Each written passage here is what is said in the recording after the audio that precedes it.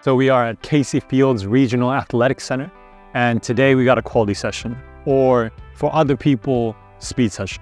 Coach Mike's definition of a quality session is to build speed and improves your VO2 max threshold. But for me, I like to call this the character building session, because every time I do this session, part of me wants to quit. With these hard sessions, warming up is essential. For me, I'm not young no more, and I'm not looking to get injured. So coach has us do a 15-minute run, usually comes up to about like 2.5 Ks. And then we do 4 activation sprints to kind of just get our legs primed and ready.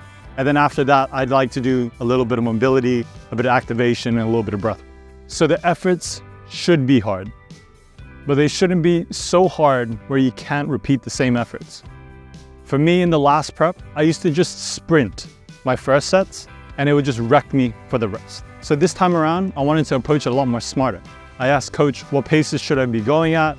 And I'm just sticking to those goals. And I've been noticing a lot more speed gains now that I've been following it. Also with quality sessions and speed sessions, I definitely recommend using a track.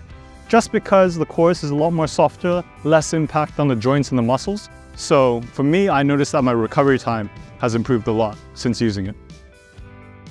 So with these sessions, mindset is key. I noticed for myself, I could unconsciously start to think negative.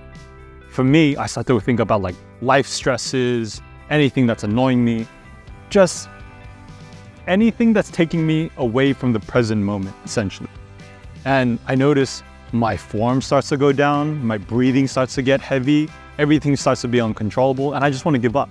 So what I do now is I just check myself, you know? How's my breathing? How's my form? What am I thinking? And then also I started doing a lot more mantras. So I watched this video, which I'll put into the video, where Floyd Mayweather speaks to himself while he runs. And for me, I started using the same things. I'm like, if it works for him, it should work for me. So keep on top of your mindset and be aware of the thoughts that you're thinking. Dedication, hard work, dedication, hard work. I'm a one-man army. One-man army. The world can go against me. I'm still come on top. I got God on my side. So to summarize this video, number 1, do a warm-up before you do these quality sessions. Number 2, use a track if you have access to it. Number 3, go to a level that's hard but manageable where you're able to repeat the same efforts.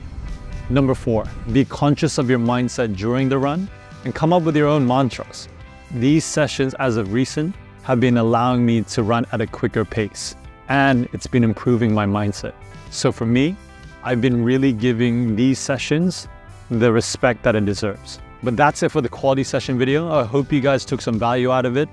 Let's go, and let's get it. Today's session, we have 600-meter efforts with 2. You gotta be fucking.